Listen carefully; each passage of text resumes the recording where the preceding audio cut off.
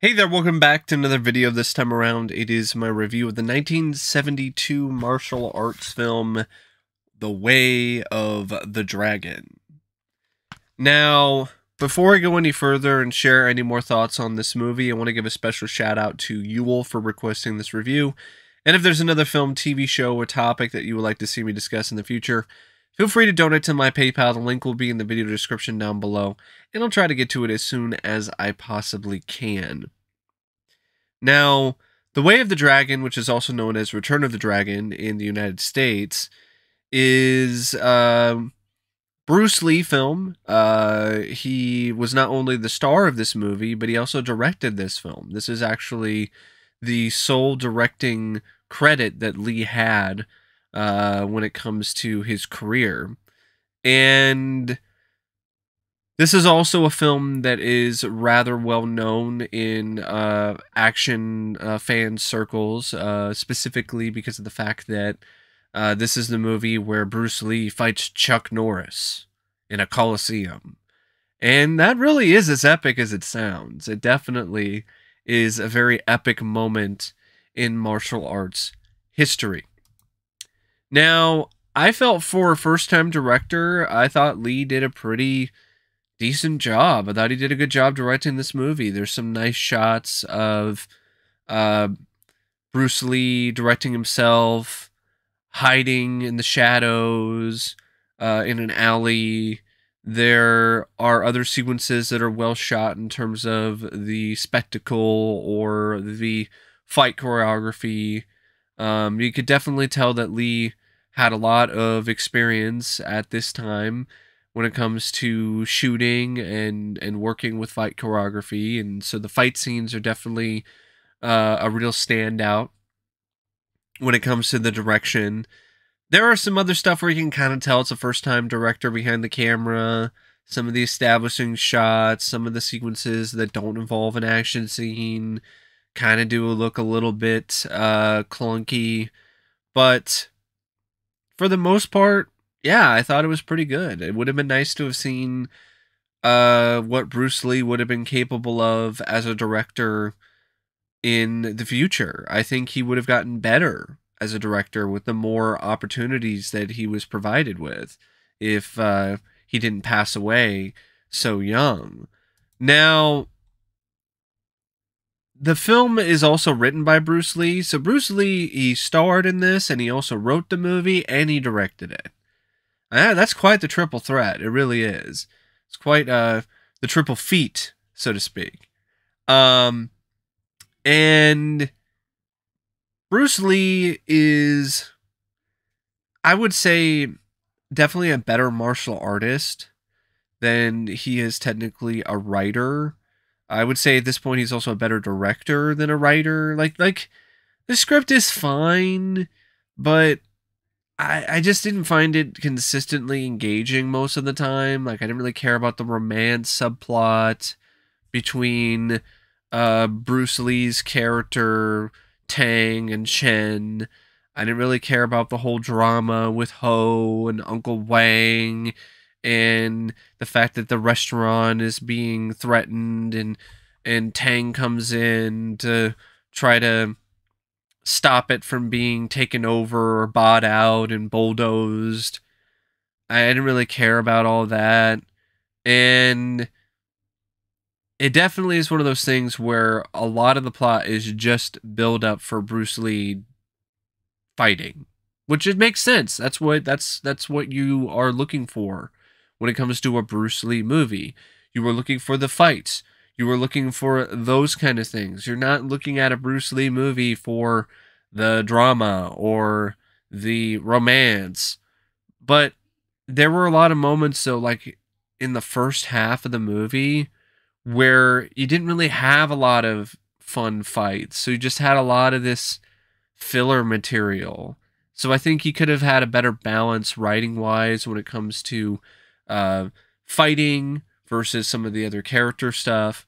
Also, I don't really feel that the humor in this is as effective as I believe Bruce felt it was. Like the whole opening sequence with Bruce Lee and his character Tang messing with this girl with an ice cream cone. The whole scene where he's at a restaurant and he's in France and he's trying to get the waiter to get him some eggs, and the guy brings a whole bunch of soup. And, there's this repeated gag where his character just needs to use the restroom, like he needs to take a piss, because I guess he just has a very small bladder for some reason. I have no idea why Lee thought that was so funny.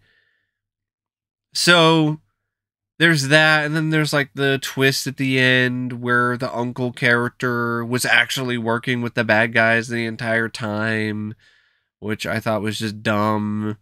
But when it comes to the action, when it comes to the spectacle of the movie, it definitely does deliver on that front. The film also features a cast that's comprised of, Bruce Lee as the lead as Tang, and Bruce Lee is good for what he gives himself to work with. It seems like he realizes that his strengths are really with his physicality and with the fluidity of his martial arts and with the power of his fighting and his presence in a action sequence. He realizes that he's not the best performer when it comes to having a lot of dialogue or having a lot of moments that don't involve him flashing his martial arts skills. And that really is what makes him the biggest standout in the entire cast, because he gets the best moments. And it makes sense. It's a Bruce Lee movie. Like, he wrote it, he directed it, and he's the star. Nora Miao as Chen, just kind of serviceable, there, so kind of acting. Same thing goes for Wei Ping-ou as Ho, or Huang Chung-sin as Uncle Wang, or Tony Liu as Tony, or Unicorn Chan as Jimmy. Chuck Norris, though, was fun as Colt, this American martial arts guy who gets hired to try to stop Tang. Robert Wall is also in this cast, plays 3 different characters. Robert Wall was in Enter the Dragon. He played one of the characters in that movie. Now, definitely the best performers, the best performances really come from those 3. Come from the big 3 that were, I think, that got a top billing, if I remember correctly, or some of the biggest billing at the time. Bruce Lee, Chuck Norris, and Robert Wall. The other performers, like I said, they're just kind of there for me. But when it comes to the scenes involving those 3, I definitely did enjoy those sequences, and I was entertained by the film. I think there's this other guy who plays the boss. His name is John Ben. I think that's who it is. Some generic Italian mob boss type. This is the other thing about the movie is, when Chuck Norris shows up and when Robert Wall is there, it definitely feels like there's a viable threat or opponent for Bruce Lee and his prowess with his martial arts skills. But when it comes to the other characters that are in the film and the other performers who are part of the villains or the group of villains, it's not nearly as effective or as efficient. It's one of those things where it's kind of just like almost too cartoonish in some ways. It's one of those things where they come across more comedic than they do intimidating. So I think that wasn't necessarily the best approach. Definitely didn't put the performers in the best position to succeed either. The film features some cinematography by Tadashi Nishimoto, which is pretty good for a film like this. Some nice shots of Rome and Italy and so on and so forth. Some really great looking shots in the Colosseum. The editing by Peter Chung, I thought worked well. I thought it worked with Bruce Lee's fast movements, and thought he had a good connection with Bruce when it comes to how Bruce wanted the film to play out and how he wanted scenes to uh, be cut together. It has a score by Joseph Koo, but it's not really a score that is really that memorable or that strong. There are some moments where it kind of does initially catch your ear, but that's because it just sounds so different and strange for this kind of movie. It doesn't really feel like it's in the right kind of film at times. So I like the opening credits, for instance, and a few other moments of the score. Now,